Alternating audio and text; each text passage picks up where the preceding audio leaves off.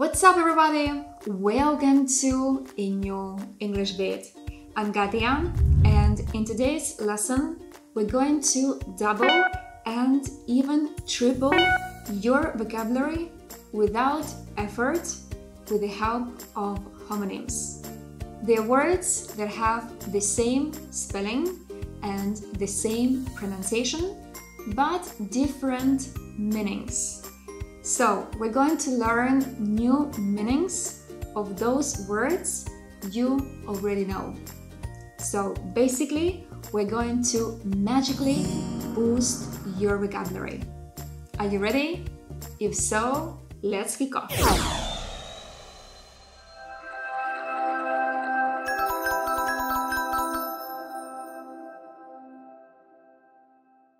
So, the first homonym on my list today is address. First, we're going to look at its pronunciation. In the British English, the stress always goes at the end, address. While in the American English, it changes depending if it's a noun or a verb. If it's a noun, the stress goes on the first syllable, address. But if it's a verb, the stress goes at the end, to address. So remember this aspect. And now we're going to look at its different meanings. The first one, as you already know, it means a place where a person lives or works. For example, what's your address? What's your address? Or in the British English, the stress would go at the end. What's your address? What's your address?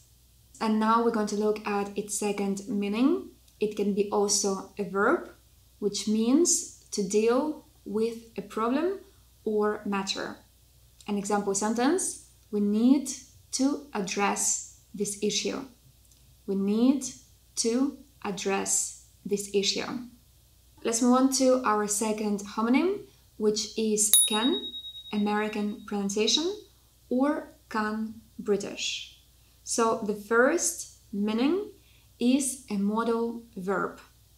An example sentence: I can help you if you want.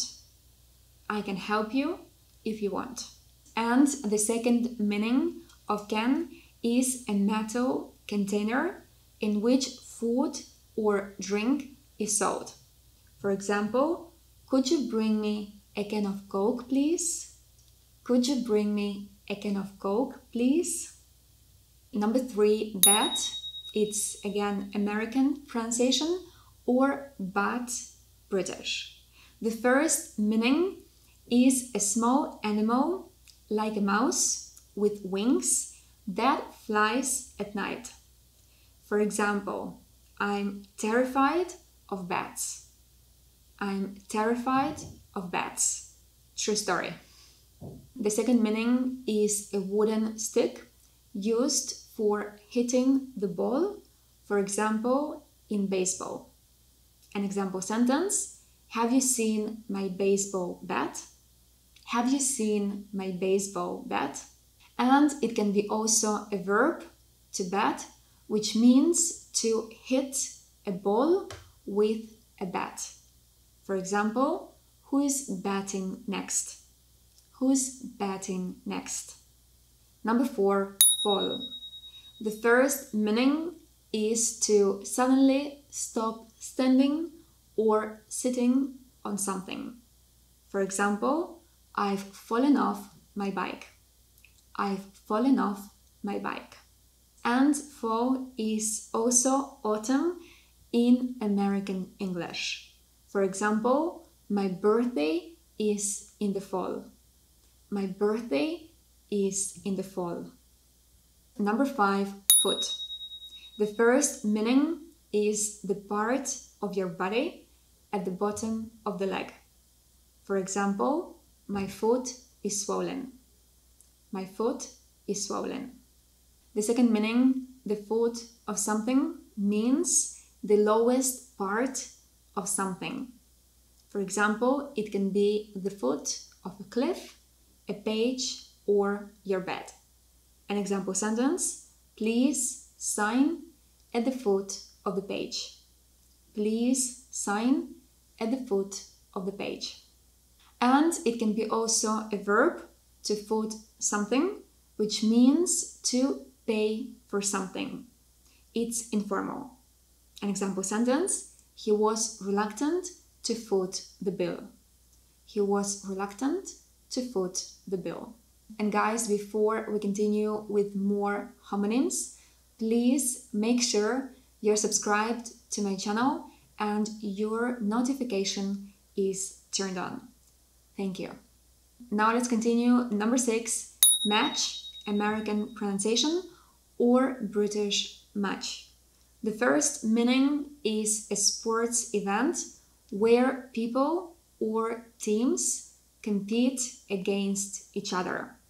For example, the match was boring. The match was boring. The second meaning of match is a wooden stick used to light a fire. For example, have you got a box of matches? Have you got a box of matches? The third meaning is a person or a thing that combines well with someone or something else. For example, they are a great match. They are a great match. And it can be also a verb, to match, which means to combine well. For example, the skirt matches the top. The skirt matches the top. Let's move on to our homonym number 7, which is ring. The first meaning is a piece of jewelry worn especially on your finger. For example, I can't find my ring. I can't find my ring. The second meaning is a confined area where people compete or perform. It can be, for example, a boxing ring or a circus ring. For example, the boxer has left the boxing ring. The boxer has left the boxing ring. It can be also a verb, to ring, which means to phone somebody. For example, I'll give you a ring tomorrow. I'll give you a ring tomorrow. And the last meaning, when a telephone makes a sound, it rings. For example, the phone's ringing. The phone's ringing. Number 8, tender. The first meaning is an adjective that means kind, gentle, and loving. For example, he gave me a tender smile. He gave me a tender smile. The second meaning is also an adjective that we use to describe food that is easy to cut and chew. For example, my steak is tender. My steak is tender. It can be also a verb, to tender something to someone. And it means to formally present or offer something, especially in writing. It can be suggestion, resignation, or, for example, money. An example sentence: he tendered his resignation to his boss. He tendered his resignation to his boss. And to tender for something means to offer to do work or provide services for a specific price in competition with other offers. And it's a synonym of to bid for something. An example sentence: the company is tendering for the contract. The company is tendering for the contract. 2 more to go. Number 9, tire. So the first meaning is a verb, to tire somebody, is to make somebody feel tired. An example sentence: playing with children tired her. Playing with children tired her. And the second meaning is a thick rubber ring that covers a wheel. For example, I got a flat tire on my way home. I got a flat tire on my way home.